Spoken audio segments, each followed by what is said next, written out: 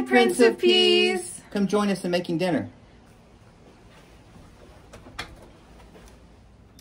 Have you ever had breakfast for dinner? That's what we're doing tonight.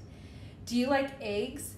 There are so many different ways to fix eggs. You can fry them, you can scramble them, you can hard boil them, you can make an omelet, a breakfast burrito, you can eat them by themselves, you can mix them with something like chicken or tuna to make sandwiches.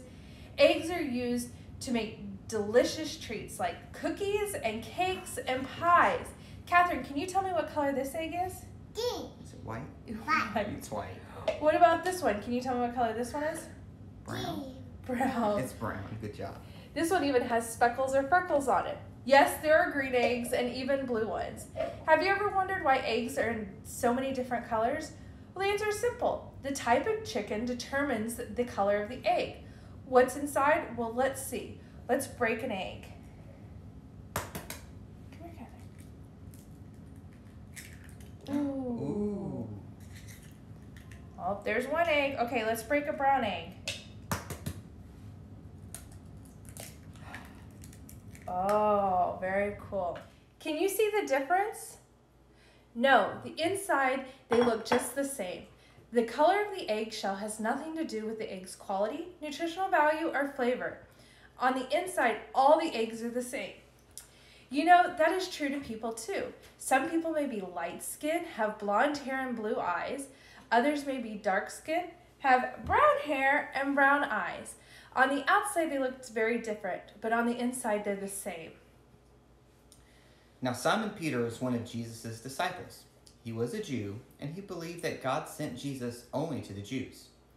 God gave Peter a vision that showed him that he created all people, and that he loved them all the same.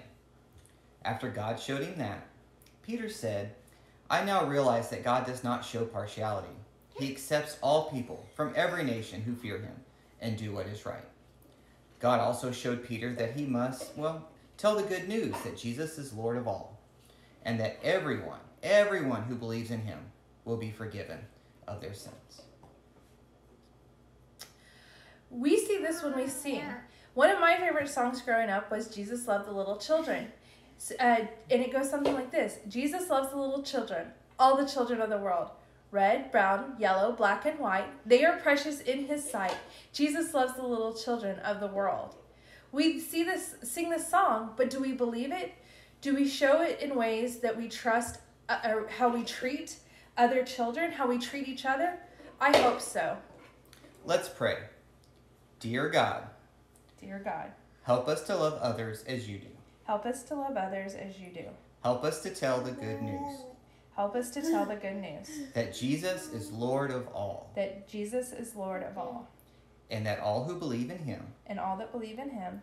Have forgiveness in his name. Have forgiveness in his name. Amen. Amen. Thanks, Prince of Peas.